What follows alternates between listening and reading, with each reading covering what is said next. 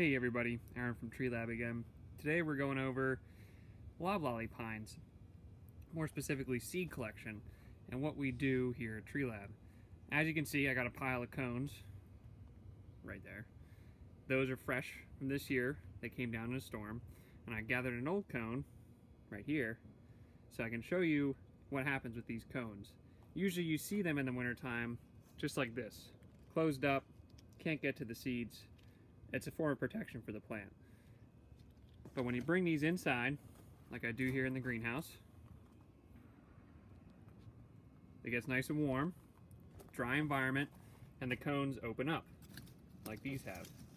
And what happens is inside of these cones